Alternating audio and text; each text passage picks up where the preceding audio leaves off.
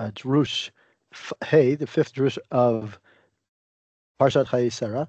This one is a little bit more intricate in detail, a little bit more unique in that regard. But as an introduction, I'd like to offer or bring everyone's attention to the idea that the Zohar Kodesh mentions about Marat HaMachpelah. We know that Marat HaMachpelah was unique to Avram Avinu. It has a special place. But the Zohar Kodesh says that many years before Avram Avinu actually going to buy Marat HaMachpelah, many years before, the Zohar Kodesh says that Avram Avinu actually knew about it and heard about it, and he bought it. He was thinking about it already then. The question is, Avram Avinu already saw the unique aspects of Marat HaMachpelah many years prior to Sarah's passing. The question is, what about Ephron? How did Ephron not see that? So the point, the Zohar Kodesh mentions, without going into detail about what he saw, but it's a matter of perspective, right? Based on the person's greatness and based on the person's spiritual level, that we can see two things, the same thing, the two aspects of the same coin can be viewed differently. So Avram Avinu saw. The Zohar mentions Adam Arishon. He mentions Gan Eden. The Zohar mentions Gan Eden and many other things. And of course, that's because Avram's spiritual level, he sees the greatness of Marat HaMachpelah. But Ephron Achiti, who was just a regular person, he looked at Marat HaMachpelah as just another sadeh, just another field, just another piece of real estate. So that's just something for us to teach us about perspective about the same area, about Marat HaMachpelah, and that will introduce us a little bit to what is going on with this whole idea of the sale. So this is Drush 5 on Parshat Chayah. The pasuk says, "Asadeh natati lecha v'amara asher bo." This is talking about the purchase of Avram Avinu's purchase and business dealings with Ephron, but in advance or in preparation for burying Sarah Imenu. So it says, I've given you the field and also the Ma'ara, and I'll give it to you in front of everyone. How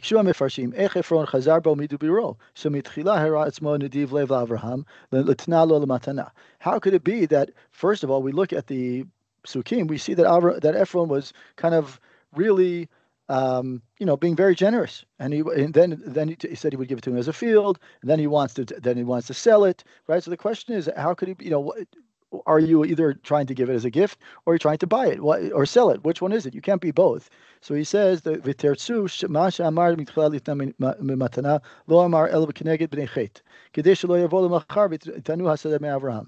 So he says that in front, what many of the Mefarshim say is that when Ephron wanted to give it to him as a gift, he didn't say that. He only said that in front to counter what b'nei chet were saying, is that in case, so that they would not come the next day and say that they were going to come to Avram and say mishum dina devar mitzvah. They're going to say as the law of adjacent properties. They're going to say if the Gemara in Baba Batra and many other places, and Baba Metzia mentioned the idea of bar mitzvah, which is basically that my field is connected to yours, so really that should be mine. And so B'nai Chet, in front of B'nai Chet, Ephron says, no, this is a gift. It doesn't belong to anyone else, and therefore B'nai Chet can't come back later to say, oh wait, Avram, Ephron, after he passed, he really didn't mean that. It's actually ours. Right? Ephron, that's why he said, in view of the children of my people, meaning in front of I've given it to you as a gift. In their eyes, I'm giving it to you as a gift, so they can't come back and take it back. And he says, right? When the law of the bar mitzvah, meaning the adjacent property of the neighbors, you can't, in the laws of being a neighbor, you can't take back something that was given to him as a gift. But however, Ephron later, if you look at the psukim later, it says, but between you and me, Avram, what is 400 shekel, right? So he says, privately, there would be some sort of exchange of money. So now we kind of begin to unfold this kind of another layer of what's going on with this business deal. So he says, Zera Shimshon says, this doesn't make sense. Right? Avram should have given all the money to Ephron privately.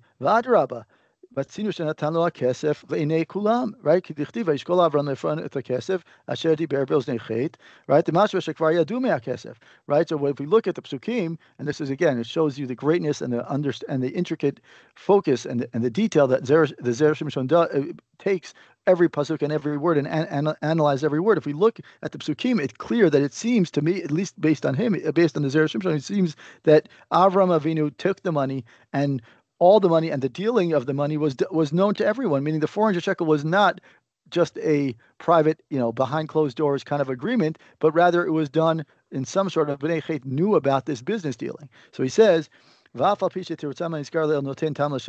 though we said that regarding the law of Bar Mitzvah, meaning the neighbor explanation, it's meaning that it was a gift to Avram, and therefore the Bnei Chet don't have any sort of argument or don't have some sort of statement claim on the land. It says, if Avram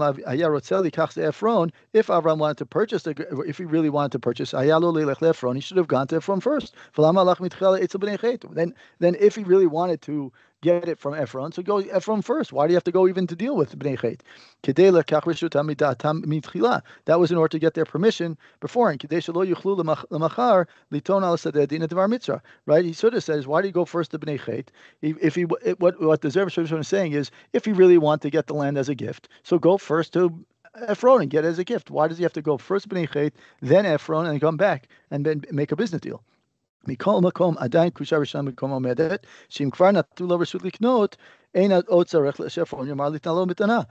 he says our first question remains and becomes even more difficult, as he says that if for once they already have permission for Avram to purchase the field, then Ephron, there's no more reason for Ephron to give it to him as a gift. Once they said, yes, we agreed that it's going to buy, that we're willing to sell, so fine, then it's done. Then there's no reason to go to Ephron and say, okay, for Ephron to say, all right, give it to me I'll give it to you as a gift. It's either we say, right, what the Mefarshim are saying is either the reason that Ephron gave it to a gift as to Avram was so that there would be no claim of Bnei Chet later on.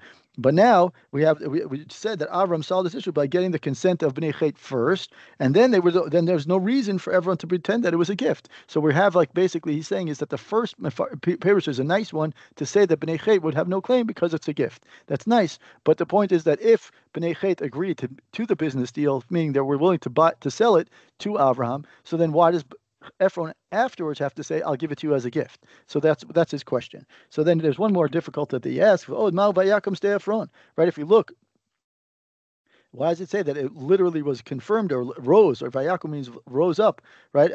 To be as part of the purchase. Afal Pisha Rashi Peresh Kumai Talo. Rashi says that in some sort of midrashic sense, it says that it was elevated from the status of the feel of the commoner, kind of going back to what we mentioned as the introduction of the Zohar, right? That the field, from Ephron's eyes, the eyes were just simple. The field was just a simple field in Ephron's eyes. But Avram kind of elevated back to the status of Marata Machpelah and the significance that in Kol Zeh, right? The matter nonetheless requires some sort of explanation as to what does it mean Vayakum? I mean, why we have to use the word elevated? Va'od, and another difficulty, which is again another beautiful component of what the Zera Shimshon is all about, is it shows us the many aspects and questions and layers that sometimes we view psukim so many times we don't even think about it. He says, right? If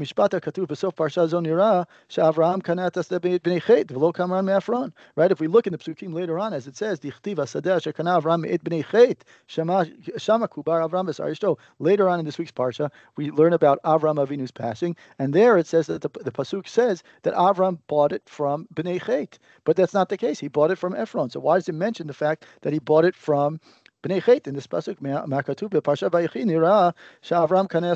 Sorry, he mentioned the pasuk later on. I'm sorry, the purchase that later on in the pasuk, and then if we look at the pasuk,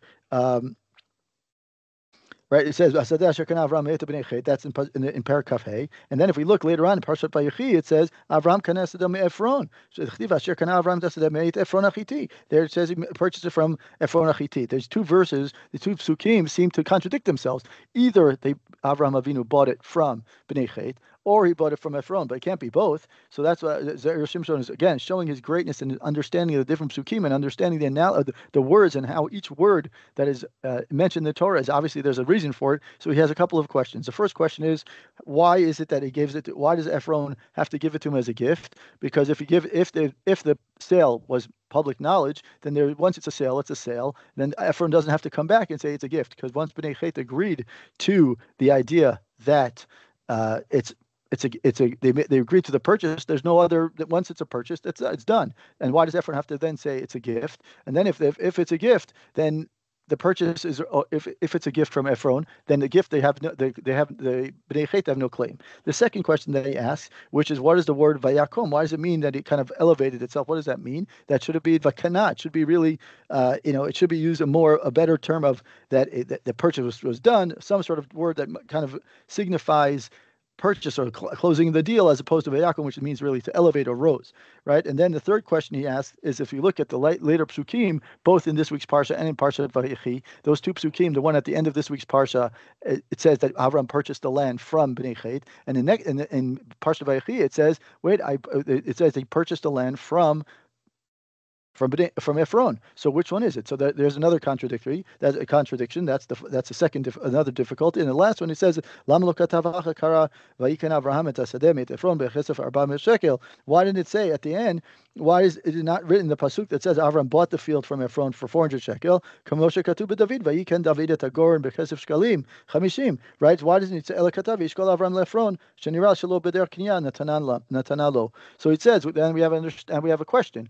He says another great point is that, like we mentioned, and similar to the second one, kind of like an addition to the second question, is why doesn't it mention the fact that Avram says here's the money, and now the purchase is done. Now it's the seal. He brings a proof. The Zera Shimshon brings a proof from Tanakh where David HaMelech actually buys for 50 shkalim, and he actually buys. And the pasuk says vayiken, be purchased. So why doesn't the pasuk mention here that the fact that Avram actually purchased it? So he's asking several very great questions about this entire business dealing that's going on, and all of them are surrounding the idea of there's this concept of a business deal, and it doesn't really show us that the business deal actually took place. And in fact, it shows us that in some places it's talking about it as a gift, and some places it's talking about a business deal. Which one was it? And why not talk about the business deal as a final business deal instead of just trying to kind of dance around the subject? So in order to resolve this issue, that the Zera Shimshon raises, or the many issues that the Zera Shimshon answers or questions and raises, he says there's a whole idea, this is in Gemara in Kedushin. It says, "If Yuvan b'may de Garsin b'per Gimel de Kedushin, Rav Gidel have a mahapich b'hi ara azal Rabba Abba Zabina azal Rav Gidel kabli Rav Zera." Right. So he says there's a whole story. The story is in Per Gimel of the Kedushin and Daf Nun Tet Amud Aleph, and it mentions that basically Rav Gidel was making efforts to buy a piece of land, and then he went to Rav Abba to buy, and Rav Abba went and bought it first. So once Rav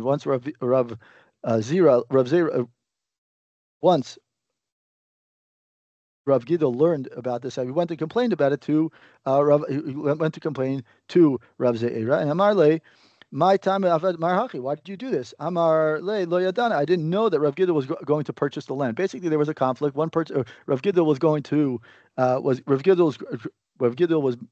purchase a piece of land. Rabbi Abba went and kind of undermined him and bought it beforehand, before he was able to finish the deal. This happens all the time. And nowadays, when someone is in the process of getting a mortgage or whatever it is, someone else comes in and buys the land. Obviously, it's not the right thing to do. But here, what we see in the Gemara, it happened already. My time avad marachi. Why would it happen? Like, why did you do this? So Rabbi Abba says to him, I really didn't know that Rav Gidel wasn't trying to purchase the land. Had I known, of course, he was never going to purchase it. Like that, the two people would have said, if I knew, I didn't know. If I knew, I wouldn't have done it. So he says, let's go. He says now to the situation.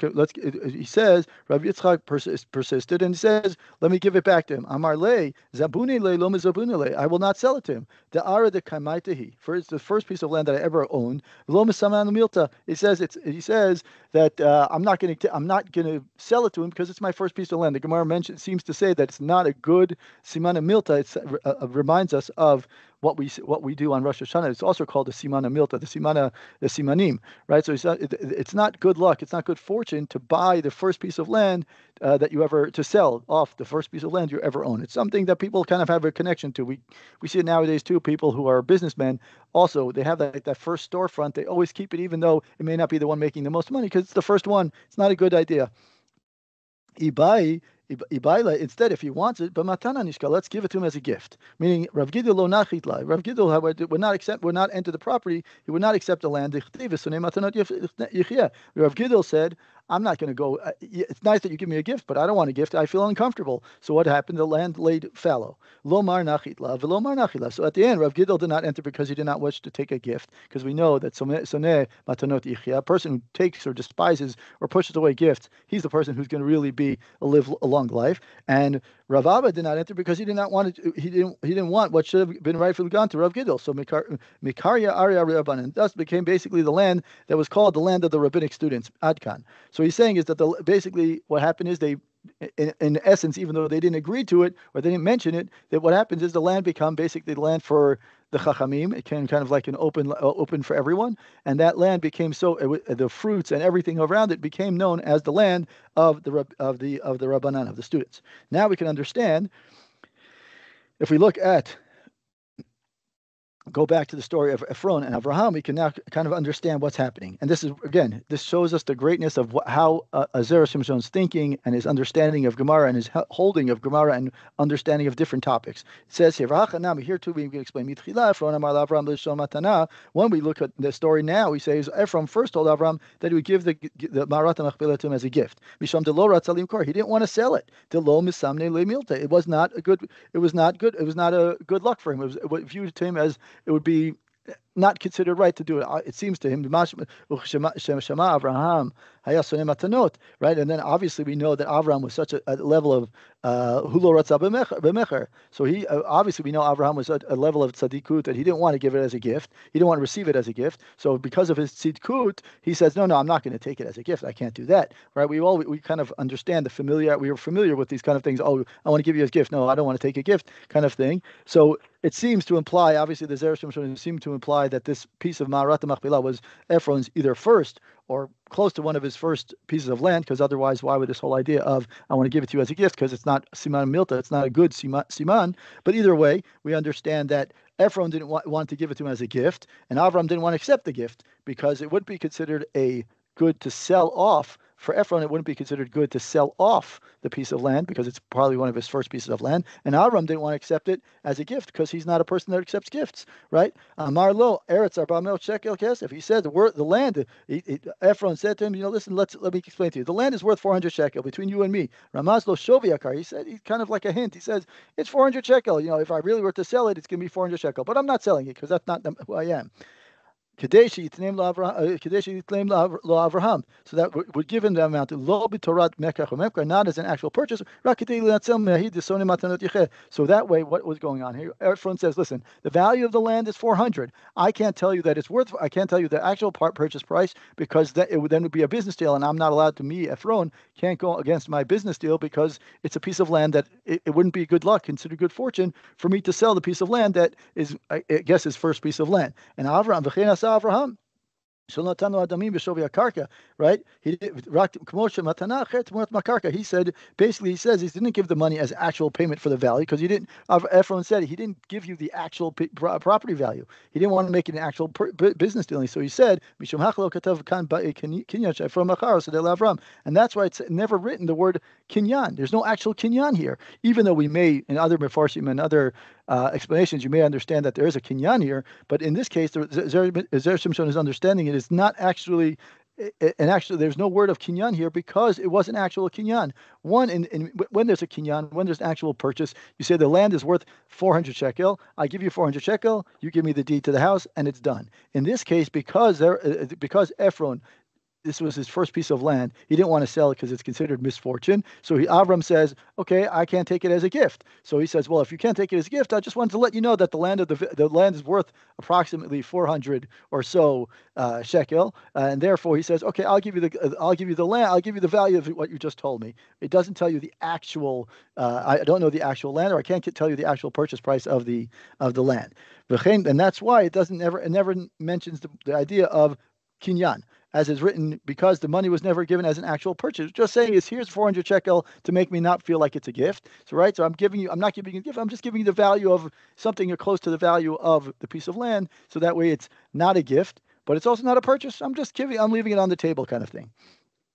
So now we understand why Ephron did not kind of renege on his original saying statement that it was a gift, and there was no actual sale. So now we can understand, and this is where the Zera Shimshon kind of filters or kind of finishes off his all the other questions he has. Now that we see that Ephron immediately declared that he was giving his gift as a gift, he relinquished his ownership. When Avram was unwilling to accept it, he did not acquire it. It becomes what? It becomes sort of owned as soon as Ephron said it's a gift, so Ephron kind of relinquished his rights. Avram doesn't accept it as a gift, so now it's kind of like belongs basically it's public land to Bnei Chet, right? It becomes hefker to Bnei Chet. The Rav Gidel, just like Rav Gidel. Mishum hachi nikrash Avram kinam eit Bnei Chet kishnatan hakesel Ephron. That's why it says the pasuk says that it became that when we look later on in the psukim it says.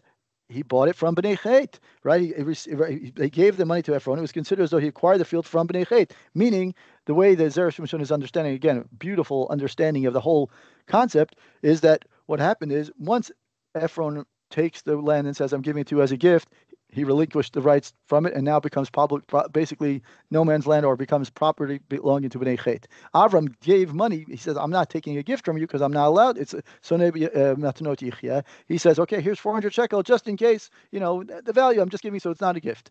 Okay, it's kind of like, it sounds like a little bit of a loophole or a little bit of back and forth, but it really makes sense, right? So now we can understand all the different contradictions of the psukim. Everyone says, I'm giving it to you as a gift. Once he says that, it's given to Avram as a gift. Avram says, I don't want it as a gift, so now it becomes no man's land. And then Avram says, here's 400 shekel in lieu of the gift, so that way I'm not taking a gift. And now that's why the pasuk later on it says, he bought the money, he bought the land from Bnei Chet, because the land was officially Bnei Chet's land because Ephron had relinquished his rights. And since there was since in this specific situation there wasn't a full gift and a full purchase, right? Now he goes back to the question that we asked, why does it say Vayakum? Because there was never a full kinyan on either direction, right? So he says, for a transfer to Avram's possession, once he gave the money to Ephron, since he didn't really purchase the field from Ephron, because it doesn't say, right? It doesn't say, he never bought it because it didn't belong to Ephron. So that's part one, meaning Ephron relinquished his rights, so there was no full purchase or full gift from Ephron's side, and there was never a full purchase from Bnei Chet's side because the money that Avram gave was not the actual value, and it didn't belong to Bnei Chet. It was kind of like no man's land. It was public property, so he didn't buy it from Ephron because he wasn't willing to. There was no kinyan there, right? And there was no kinyan from Bnei Chet, so in some ways he gave money in lieu of the land. It wasn't an actual purchase. So what do we say is that basically so that's why it says Vayakom Asadeh, meaning it was confirmed. Right, so it kind of rose up to become Avram's, but it didn't actually. There was no actual business dealing, and it didn't become a actual business dealing with a tender and like a whole deed because it had a different status. So he says another solution to this whole idea. Maybe he says, right? We could have offered another answer. He says that Bnei Chet could have said, listen, that your claim that Bnei Chet could have said that claimed that based on the law of this property is adjacent to ours, right? So by Nikrash Avraham Kanahasadem Bnei Chet, he said we consider that Avraham bought the land from Bnei Chet. Bishum Hachi Kativ Asada Asher Kana Avram Bnei Chet is therefore rewritten that's why the pasuk says later. It's not written from Ephron because it was as though Avram also had also bought it from them. The lav hachi en kinyan no me'Ephron klum. So since otherwise, without accepting their permission, right, his acquisition or his purchase from Ephron would have been ineffective. Now we can understand, although we previously said that Avram did not purchase the field, nevertheless, since in truth Ephron lo silak yadav mimenu el kadeshi yizkeh ba'Avram. The only reason that Ephron relinquished his ownership of the field was so that Avram could acquire it. Voche kibel kesef t'muratan. Ephron received money from it. Katav kra achar kach beParshat vayichisha kenam Ephron. So he says that what basically all the psukim now makes sense. Now in this week's parsha, in the beginning, it says that there's back and forth in negotiation because Ephron basically does. It says it's a gift. Avram doesn't want to get the gift, so he says, "Well, what's 400 shekel among friends, right?" So that implied to Avram that the value of the land is 400 shekel, and he gives 400 shekel to Ephron, not as a gift, but he says in lieu of the gift, here's 400 shekel. So that already shows that Ephron was relinquished his rights. The land becomes bnei chet, and explains why Avram had to go through bnei chet first, because he wanted to see if he can buy it from them first, and then he says, "No, go to Ephron." Ephron says, "I don't want to sell it to you. I want to give it to you as a gift." Avram says, "I'm not allowed to receive a gift." And now Ephron says, "But I can't sell it to you because it's my first piece of property," as we mentioned the Gemara in Kedushin in Nun Tet. And so the Gemara there says that it's the first piece of property you should never really sell. So he says, "Well, I give it to you as a gift." Avram doesn't want a gift, but he says, "Well, it's 400 shekel. What's 400 shekel among friends?" So Avram understood that to be the price of the land. So he gives 400 shekel in lieu of the gift. And now Avram has the land. But Bnei Chet say, "Listen, we can still, according to the halacha, we could in theory have, we have rights or a claim to the land." Avram says, "No, no, no. Once Ephron relinquished his rights, I'm buying it from you, and therefore I'm giving you the money in lieu of the land." So he gives the money to Ephron, and now Ephron says, "Well, here's the money in lieu of the land." And so now basically what happens is, now we can understand why one place in the Pasukim later on in this week's Parsha, it says he buys it from Bnei Chet, and in another Pasukim later in Parshat Vayechi, it says that he buys it from Ephron. In other words, he actually did buy it from him, right? In some ways he bought it, or there was some sort of transfer of money from Ephron, and in some ways there was transfer of money or some sort of arrangement that created the relationship between Avram, Ephron, and Bnei Chet. What do we learn from this? Well, first of all, we learn the value of making sure that a business deal is clear and very precise, and there's a deed and everything, a contract and everything else like that. That's the first thing. Second of all, we see the level in which detail that Avram Avinu went to make sure that every aspect of Marat HaMachpelah, which we mentioned at the beginning, quoting the Zohar Kodesh mentions the great aspects of Marat HaMachpelah. He mentions the greatness of Marat HaMachpelah that Avram saw and Ephraim didn't, and therefore Avram Avinu wanted to make sure that there was no way to understand or maybe misinterpret the purchase of Marat HaMachpelah or the acquisition of Marat HaMachpelah in any way, shape, or form. So therefore, what did he do? He made sure that in all aspects it's confirmed as Avram Avinu's land. There's no claim from Bnei Chet because Bnei Chet, he bought the land, or the land was acquired in some way to Avram by Ephron. He was given to him as not as a gift, but as some sort of a gift with some money in lieu of the gift, and also by Bnei Chet, he purchased it from Bnei Chet because he gave the 400 shekel that money goes to, even though it physically went to Ephron, it was actually for the land to be given to Bnei Chet. So we just really understand. First of all, another thing we see from here is the greatness and the understanding and the various aspects and connections between various psukim around Tanakh that teach us about the Zera Shimshon's understanding and knowledge, vast knowledge, but also understanding the intricate importance of looking at the psukim and saying why these words and why these specific words and why these words are mentioned here and later on these words are mentioned here, to understand the connection, the relationship, and really trying to kind of, if you will, take words out of different psukim and really try to put them together and say why these psukim are related to Avram Avinu in this week's parsha, and then later on this week's parsha, and then Parshat Vayechi. We kind of understand the building blocks of what happens when Avram Avinu and how the Torah is written. We understand the greatness of what the Zera Shimshon understood and the layers in which he was able to kind of create these beautiful Torahs. Shabbat Shalom, everyone, and we hope to be back live next week.